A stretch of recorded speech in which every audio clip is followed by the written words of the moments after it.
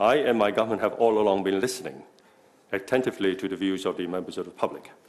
The public are encouraged to express their aspirations peacefully, rationally, and lawfully, and to respect and accommodate different views in the society. The Hong Kong SAR government is resolute in opposing the unlawful occupation actions by Occupy Central. The police shall continue to handle the situation in accordance with the law.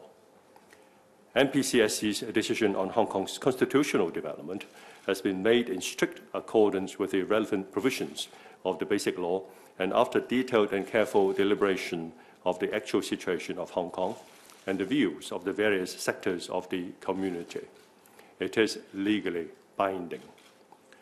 The MPCSC has decided that the Hong Kong Special Administrative Region elect its Chief Executive starting from 2017 by universal suffrage.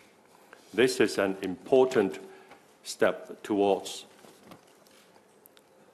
the constitutional development of Hong Kong and is surely better than a stalemate.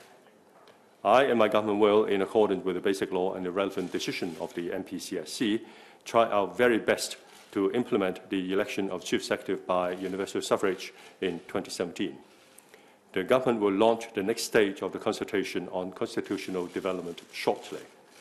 Let me make an appeal to the various sectors of the community to engage in rational discussions through peaceful and lawful means so as to allow the 5 million eligible voters in Hong Kong to elect the Chief Executive in 2017 for the first time in Hong Kong's history by one person, one vote.